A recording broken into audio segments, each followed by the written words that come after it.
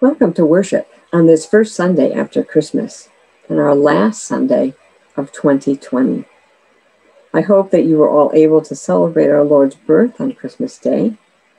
In my own family, our celebration was much different than other years, as we had much less personal interaction with family and friends than in other years, but thankfully technology played a part in us still having some connectedness and some fun. There was also a number of worship opportunities that were available online that also enhanced our day. Before we begin worship this morning, there are a couple of announcements.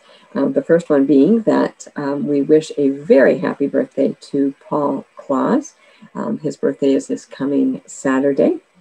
So please keep him in your thoughts and prayers as he gets to another year older. And then also, just as a reminder, if you would like to start off your new year by attending one of the Bible studies, you can get information by contacting the church office, and they can send you the information on joining any of those groups. So if there's nothing more, let's worship God together. So acknowledging God's providence, we remember the source of all of our help through all the encircling years of our life with these wonderful words from Psalm 124. Our help is in the name of the Lord, who made heaven and earth. Amen. The grace of God has dawned upon the world with healing for all humankind. May you feel afresh in this Christmas season God's grace and peace from God our Father and the Lord Jesus Christ. Amen. I invite you to join me in our responsive call to worship. May the light of God's love push back the darkness. We come to the light from the four corners of the earth, from the north, from the south, from the east, and from the west. But we are all one in Jesus Christ. We come from many nations and many cultures, but we are all one in Jesus Christ. We come seeking the light that guides us to life, but we are all one in Jesus Christ. Let us lift up our many voices and praise the God of all people. I invite you to join me in prayer. Almighty God, you wonderfully created and yet more wonderfully restored the dignity of human nature. In your mercy, let us share the divine life of Jesus Christ, who came to share our humanity, and who now lives and reigns with you and the Holy Spirit, one God, now and forever. Amen. Our opening hymn of praise is O Come All Ye Faithful, and I would invite you to rise if you're able, and we can sing together in our hearts.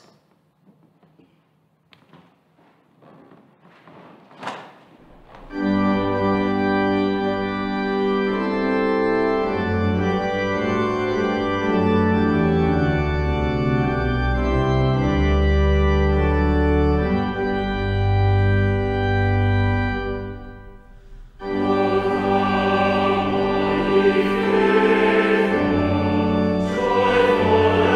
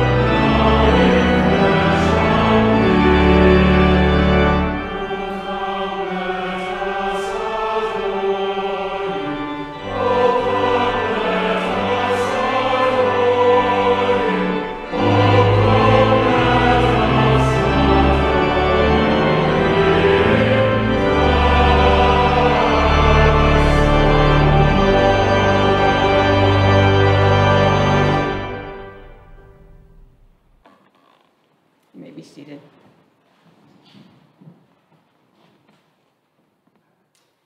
The light has come into the world, and people love darkness rather than light because their deeds were evil. So let us confess our sins to God. God of glory, you sent Jesus among us as the light of the world to reveal your love for all people. We confess that our sin and pride hide the brightness of your light. We turn away from the poor. We ignore cries for justice. We do not strive for peace.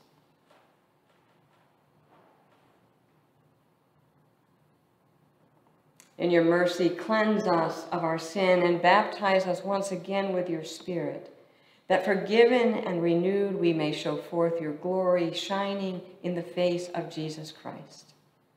Amen. Hear this assurance. This is the message we have heard from him and proclaimed to you, that God is light, and in him there is no darkness at all. If we say that we have fellowship with him while we are walking in the darkness, we lie and do not do what is true. But if we walk in the light as he is in the light, we have fellowship one with another, and the blood of Jesus, his Son, cleanses us from all sin. Thanks be to God. Let's pray together before we come before God's word. Our God and our Lord, as we are about to hear your word, fill us with your Spirit. Soften our hearts that we may see your ways. Fill us with your light through Jesus Christ our Lord. Amen.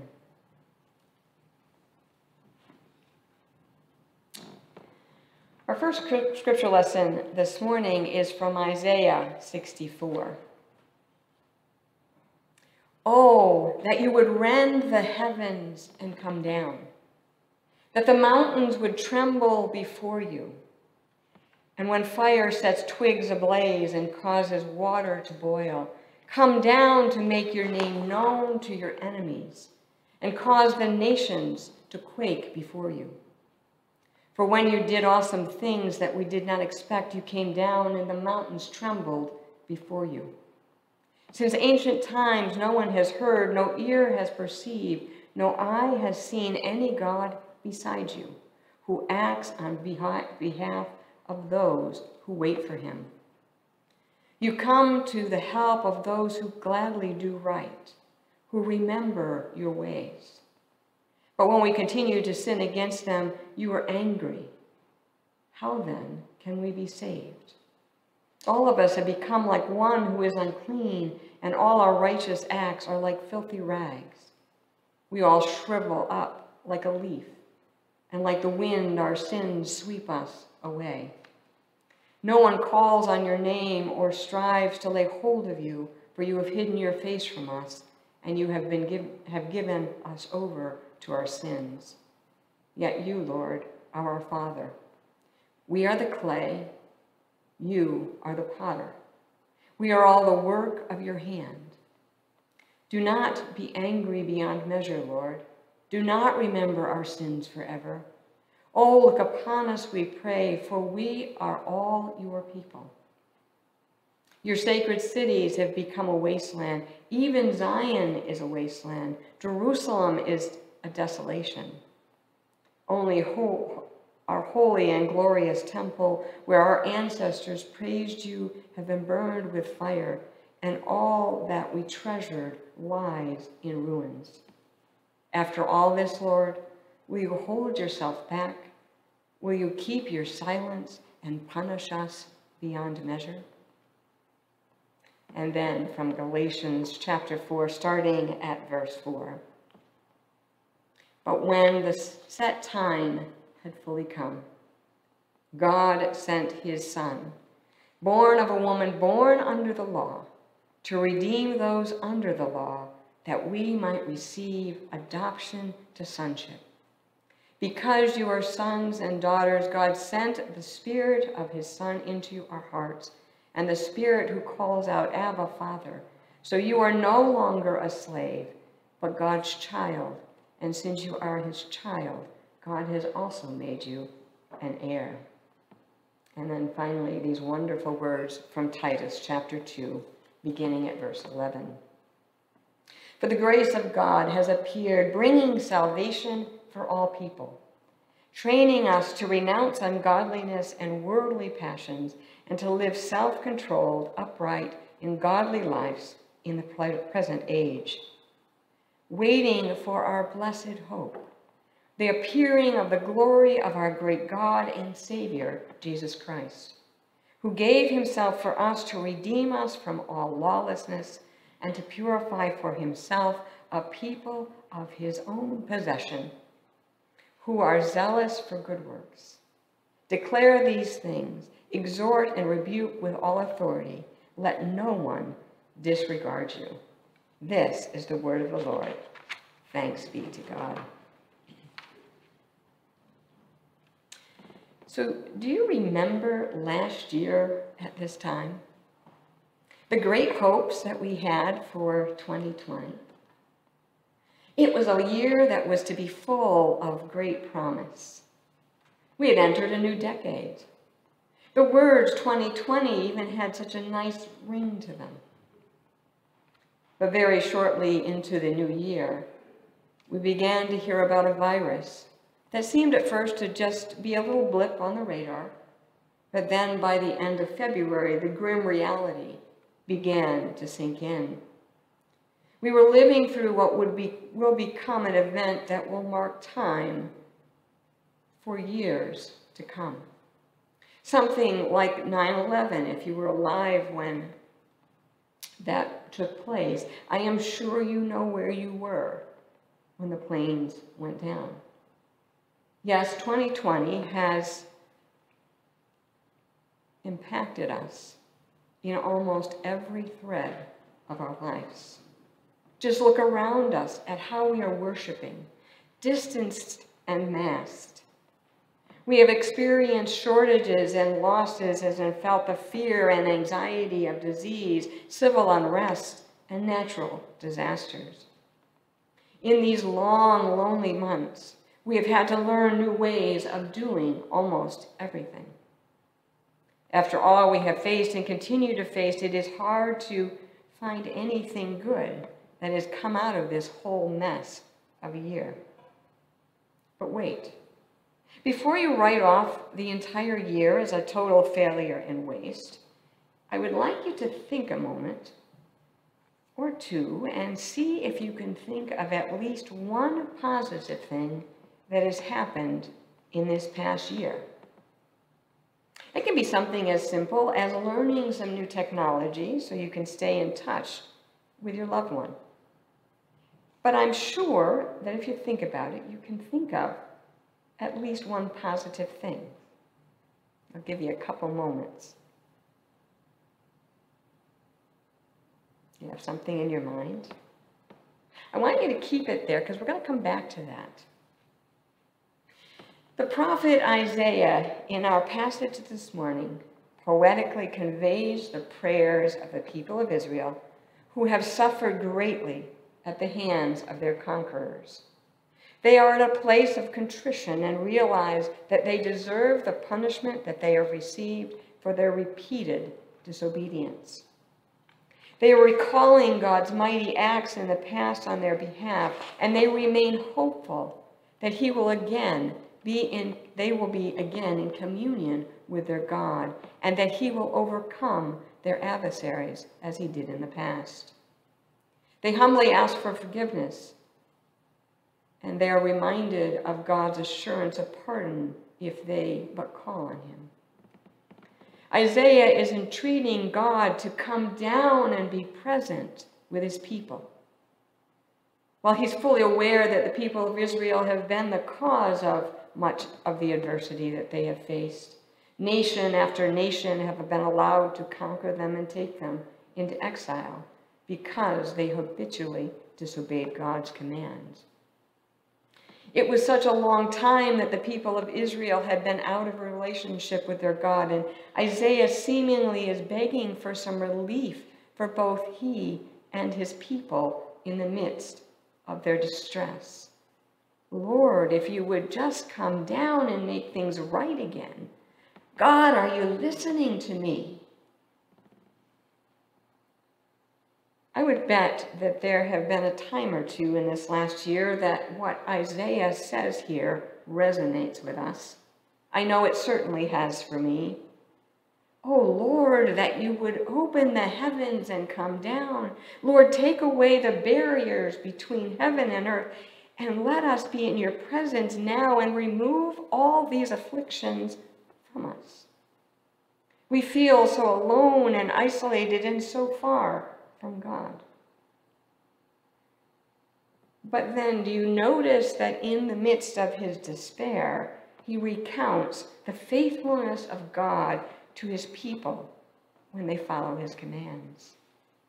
Since ancient times, no one has heard, no ear has perceived, no eye has seen any God beside you who acts on behalf of those who wait for him.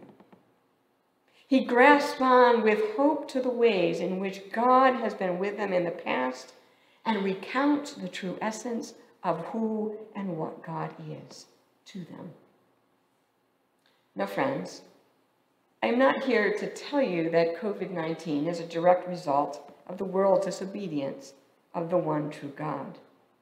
But what I do want us to get from this passage is that we are not alone in our suffering. When we look at all of the destruction that Isaiah is recounting here, it would almost seem there is no way to repair all the devastation. Consider the way our own lives have been affected by this virus and world events. Doesn't it seem like there are some parts of our lives that we have lost that we will never get back? Some things will just never be the same. But then you have these wonderful words about 3/4 down the way in the passage that say, "Yet you, Lord, are our Father. We are the clay and you are the potter. We are the work of your hand." Through all the loss, hardship, isolation, anxiety of these hard, long months of 2020, God has been at work in the lives of his people. Each one of us is on the potter's wheel, are being formed into what he wants us to be. Through both the good times and the bad times, our lives God is molding into who he wants us to be. In each turn of the wheel, he is bringing us into a closer relationship with him, so that we are able to serve his kingdom better. The people through Isaiah are seeking God to mold them into what he wants them to be. Their prayer could easily be like that of the hymn writer. Have thine own way, Lord. Have thine own way. Thou art the potter, I am the clay. Mold me and make me after thy will. While I am waiting, yielded and still. An important thing here that the hymn writer includes in this is that God's will, not mine, that needs to be done. God can take our lumpy, ugly lump of clay and turn it into a beautiful vessel that is filled with the joy and love that only he gives us. When we are filled up with the blessings of God, we cannot help but spill them out with what we are filled with on the world that is so desperate around us. Another thing that the people of Israel recognize here is God's glory. He and only he is their creator, and he controls all that was and all that is and all that is left to come. Every living human being has an innate knowledge of their creator. Yet it is up to each of us to decide if we will accept the Spirit's leading and accept Christ for who he is. This past Advent season has been filled with many reminders of our preparations, not just for Christ's coming as a baby, but also for Christ's return.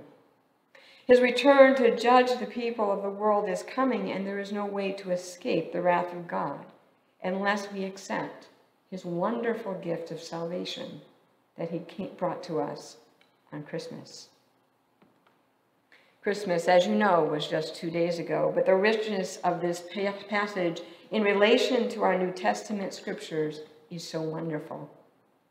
Because indeed, Jesus Christ broke through the barrier that separates heaven and earth and came down to his people. Listen to these words again from Galatians. But when the set time had fully come, God sent his Son, born of a woman, born under the law, so that you are no longer a slave, but God's child. And since you are his child, God has made you an heir.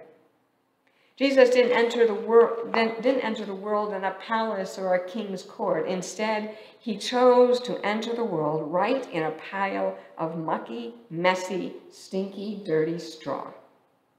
This same Jesus comes and meets us in the stinky mess of our sin. The Lord forgives us. The Lord saves us, and nothing can separate us from his love for us. Jesus' love is unbeatable, unstoppable, unwrappable, and is a love that the mind can't fully understand. It can only be felt.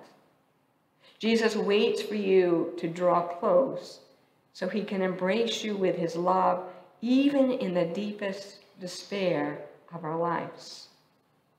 This morning, at the foot of the cradle of Christ, like the foot of the cross, we are all making our way with nothing of our own that makes us good. But we find forgiveness for all the wrong things we have done because he lived and died for us. God has appeared, bringing salvation for all people. Jesus whispers to us softly, I did it for love, because I never, no matter what, can ever stop loving you. Then lastly, the manger and the cross are not the end. Because our Savior lives, we have a sure hope. And we can look forward to that final barrier between heaven and earth, opening up once more, and he will bring us home to be with our Savior forever. Or as Titus put it, waiting for our blessed hope, the appearing of the glory of our great Lord and Savior, Jesus Christ. Going back to my original question to you, do you see any more places where God has been shaping you in the midst of the trials of 2020? It is a question that I think deserves some further contemplation as we are about ready to enter the new and promising year of 2021. This past year has shaped us. It has changed us. And my prayer is that in the new year we will fully live out God's working in us during this historic year. Amen.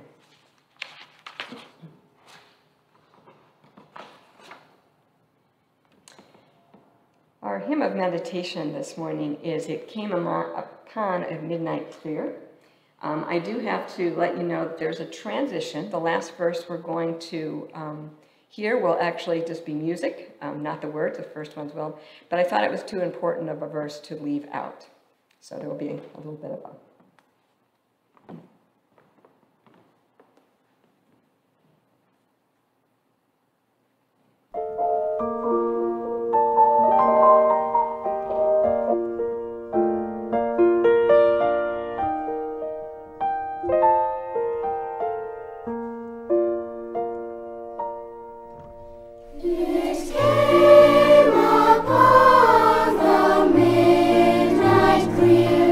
That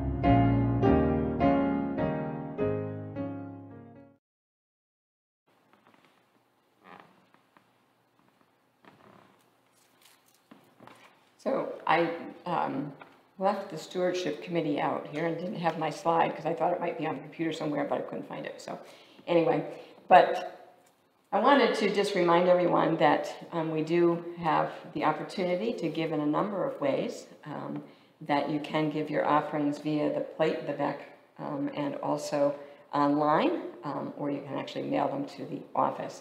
But I didn't bring the doxology, so you'll have to be thinking it in your mind. So we've come to our time of prayer, and before we go to prayer, I have a few prayer requests that I already have. Are there any other prayer concerns that people would like to bring forward? Yes. Jim and Barbara, who were former members of his church, now suffering with COVID. Okay.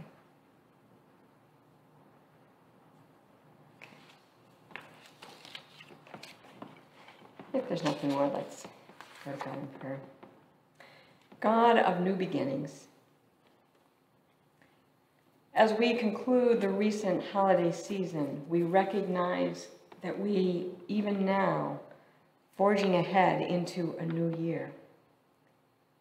As we look back at the year gone by, we see many things that grieve us, things that cause us to rejoice, things that have surprised us in both good and bad, things that concern us.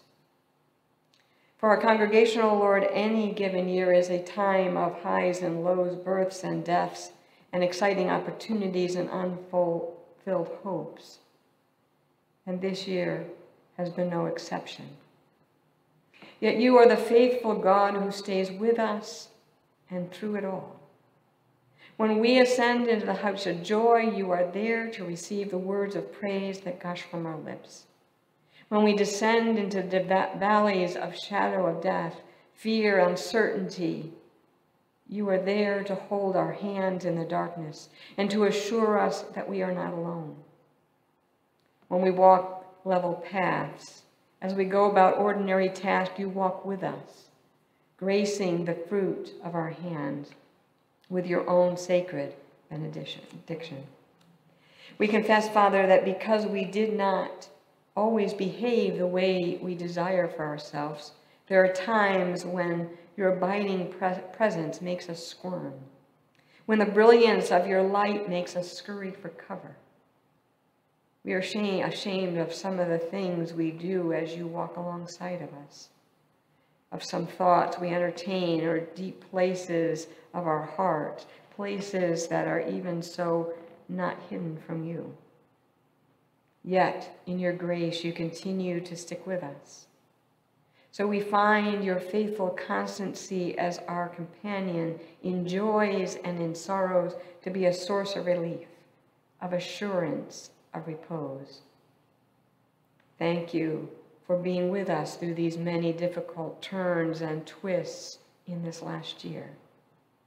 And now as we enter a new year, we sense anew how much we need your providential presence. We know that in the past months, loved ones have suddenly died.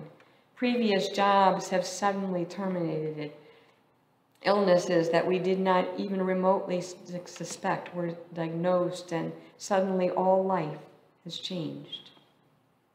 We did not see any of those things coming, oh God, and we do not have eyesight that can penetrate the months ahead in this new month and year.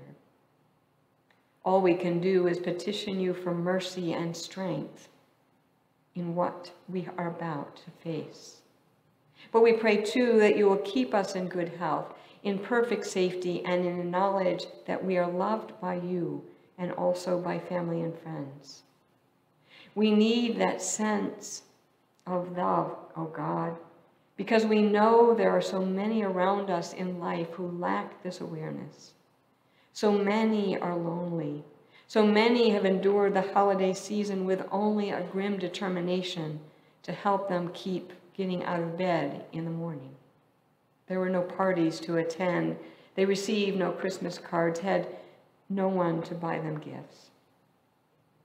The lonely among us are often visible to us, but you see them, and by your prompting, help us and enable us to help minister to them as well. We pray that you would help us to be able to befriend those who need your love. And Lord, as we think this morning of those of our congregation that are in need, we think of especially for Sarah Schubert's family in the death of her brother-in-law. We pray that you would be with them and give them comfort. We pray also for the Varga family as they grieve the loss of Paul's Aunt Teresa. And also that we have prayers for Paul's sister, Amishi Shay, who fell and broke her hip. And we pray that you would give her the healing touch. Lord, for Jim and Barb, we pray for your healing with the COVID, and we pray that you would be with them. And also all those others that are suffering from that at this time. We pray that as we go into this year of promise with vaccinations, that you would be with us and be with the doctors and the caregivers, that they would get the vaccinations out to those that need them most. And Lord, we pray that you would continue to be with us as a church family as we continue to minister in this time. And those, Lord, we remember for each person that is going to be not here with us, but also is with us as we gather on the internet. Lord, we pray that you would be with us all. And then we pray that to the author of grace, the God of love, and your Holy Spirit, that your Holy Spirit's blessing would be upon your children. Keep our hearts and thoughts in Jesus Christ, your Son, our only Savior, who has taught us to pray, saying, Our Father, who art in heaven, hallowed be thy name. Thy kingdom come, thy will be done, on earth as it is in heaven. Give us this day our daily bread, and forgive us our debts, as we forgive our debtors. And lead us not into temptation, but deliver us from evil. For thine is the kingdom, and the power, and the glory forever. Amen. I invite you to rise for our closing hymn. I heard the bells on Christmas Day, and then remain standing for the benedictions. And I would ask that you would, as you're looking at the words, that they would resonate in your heart as we listen together.